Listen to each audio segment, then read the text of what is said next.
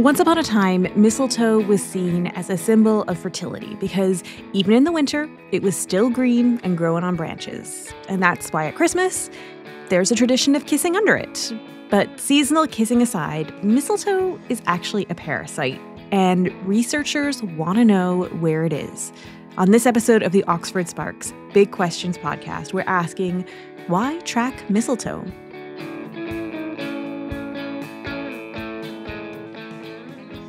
Hello, I'm Emily Elias, and this is the show where we seek out the brightest minds at the University of Oxford, and we ask them the big questions. And for this one, we have reached a researcher who wants to find where all that mistletoe is growing.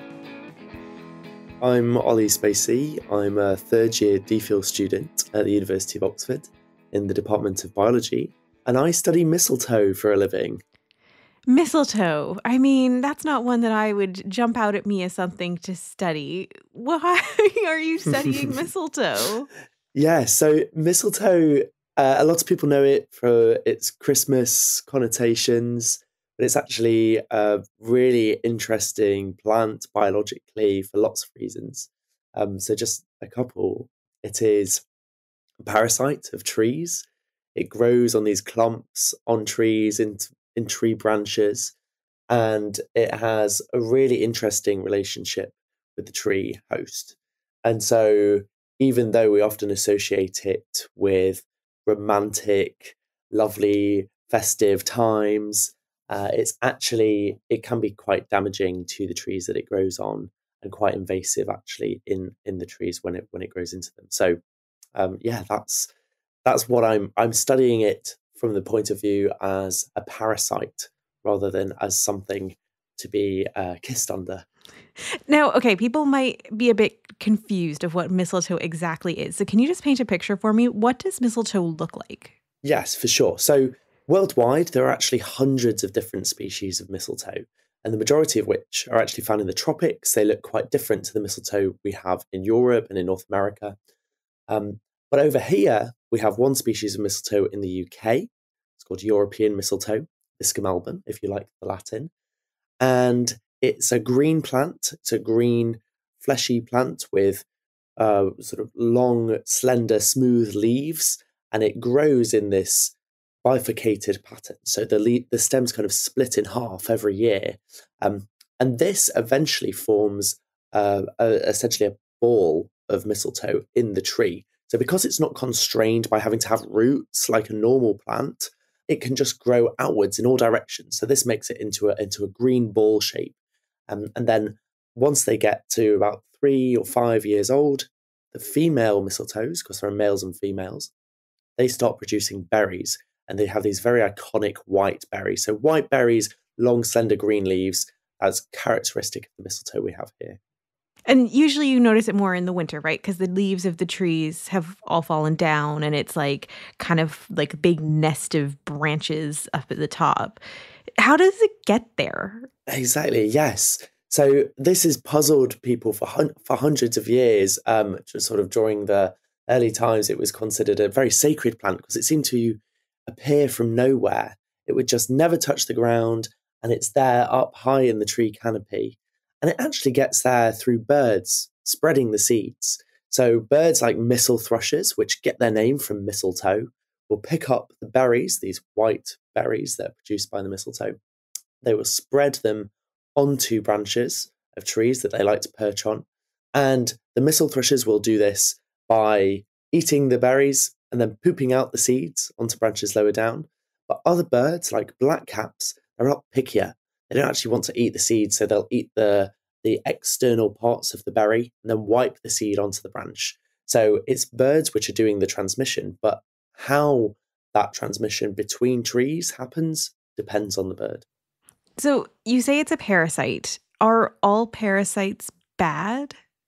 No, so this is quite an interesting, controversial topic right now in biology about what the role of parasites are and whether they're always bad. Now, we define a parasite as having a negative effect on the host that it grows on. So it has to use a host to survive, reproduce at some point in its life cycle. And the thing that makes it a parasite as opposed to a mutualist is that it will hurt that host in some way. However, that doesn't mean that all parasites are bad for all things. So mistletoe, for example, is actually very good for the rest of the ecosystem. As I say, it provides berries for the birds, but it also encourages nutrient cycling. So each year, old leaves fall down once new leaves of the mistletoe have been produced. And this cycles nutrients very readily back through the ecosystem. So this is good for other components of the community, the organisms living around that tree. And it also houses invertebrates that aren't found anywhere else. It is really good at helping other trees to get ahead because they're suppressing the growth of the tree that it's growing on. So actually, whether we consider it bad overall is quite is not really true. And there's been lots of work done in Australia to show that actually mistletoes are a keystone species. They're really important for the functioning of ecosystems. And if we see them go away, if we don't see them as often, then we might have negative effects on our ecosystems. How much mistletoe is actually out there then? This is something that we're trying to improve our records on and trying to understand where mistletoe is today. It's generally quite a common species. European mistletoe is across Europe, but it's also thought to be changing in its distribution. And how that's happening, we're trying to understand. The last major survey of mistletoe in the UK was done in the 1990s. The records were quite patchy and low quality. So we're wanting to improve on that. Sure, that's like 30 years ago at this point. Like that's in plant land, that's got to be like generations. Yeah, exactly. Particularly because the mistletoes, as I say, they can be spread by mistle thrushes into new areas. And once they do, their populations really take off. So we've probably seen mistletoe introduced into new areas. Anecdotally, I've had people telling me, oh, we never used to have mistletoe in my town, and now it seems to be on all the trees. And so understanding how this change is happening and what might be driving it is really interesting. So what have you been working on to try and keep track of all of this mistletoe? To keep track of all the mistletoe, we have launched a citizen science survey called MistleGO, kind of a pun on Pokemon Go, because you go out there, track the mistletoe, and it is a citizen science survey which you download through the app Survey 123. So using this app, you can take a photo of a tree with mistletoe in. You can record how many clumps there are in that tree. If you know the species of tree, then you record that too, but that's not a problem if you don't know the species of tree. The focus here is to see where is the mistletoe and how much of there is it. So that data comes into us, and we can use that to predict where the mistletoe is today and where it might be into the future. Could I just back up to the Pokemon Go of it all? Yeah. So is it like with your camera, you take a picture and send you a picture of the mistletoe? Because I imagine people think they know what mistletoe looks like, and then you get like a weird picture of holly. Yes. And actually, if you type mistletoe into the internet, you get lots of pictures of holly, which is quite devastating. No. So in this case, there are example pictures of what mistletoe looks like in the app. So you can just compare, is this what I'm looking for? Is this actually a bird's nest? You're looking for a ball in the tree, which is slightly green. It may or may not have berries on. Once you see it, it's quite clear, I think, generally. It's quite a simple process. Take the photo of the tree, record roughly how many mistletoes there are, and then send it in, and you'd be doing us a massive favour. I mean, it sounds pretty simple, but what kind of difference could this make in your research?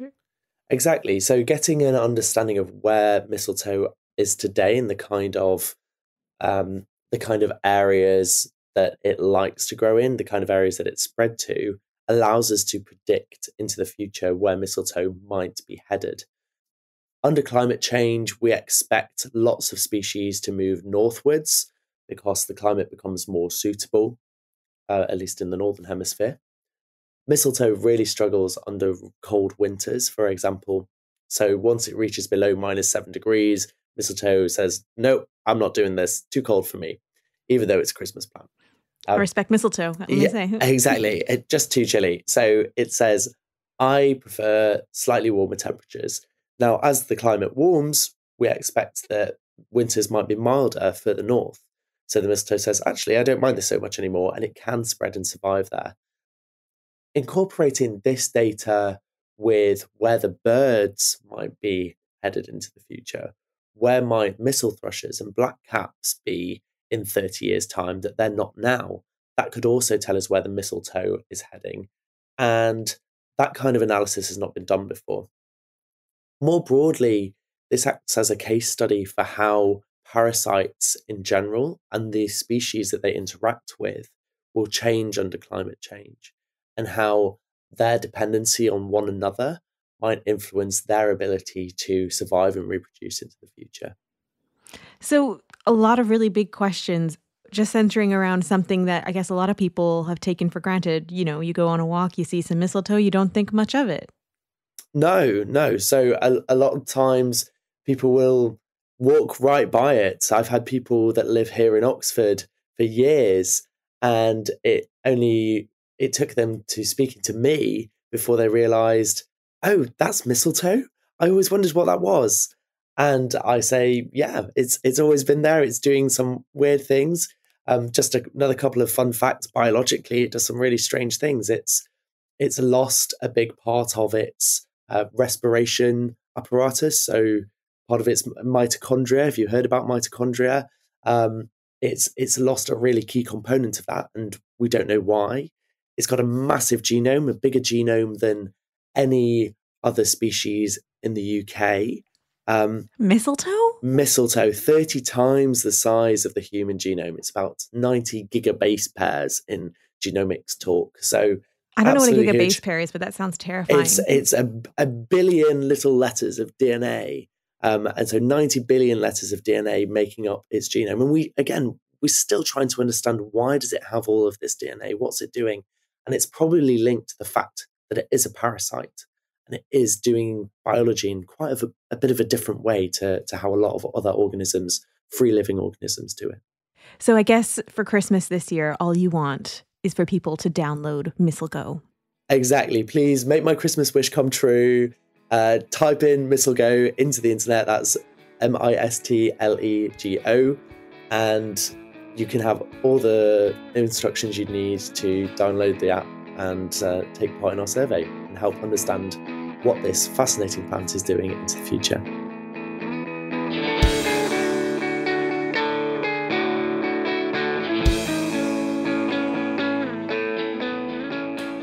This podcast was brought to you by Oxford Sparks from the University of Oxford, with music by John Lyons, and a special thanks to Ollie Spacey.